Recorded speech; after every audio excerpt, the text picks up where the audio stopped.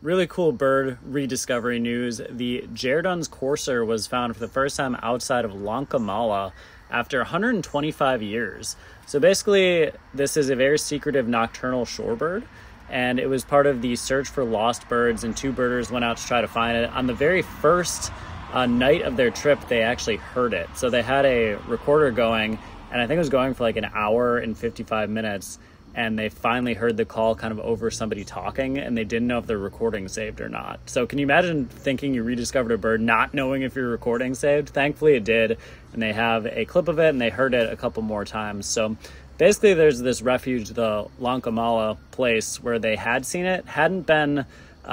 Its presence hadn't been known for 16 years though, so it may have been extinct, they didn't know. But this is actually outside of that, which is probably even cooler that they're in other locations. So this is the first time in 125 years that it was recorded outside of that area. Hopefully it's still in kind of that protected refuge. But like I said, it hadn't been seen there in 16 years either. So big rediscovery. Hopefully they're able to protect the habitats where it is. And a really cool news. It's always exciting when you get to hear this kind of stuff. Hopefully we can find more of these birds that are presumed extinct and protect their habitats. And here's a picture of what it looks like. I don't think they've been able to see it on their trip yet. Only hear it. But yeah, there it is. The Jerdon's courser.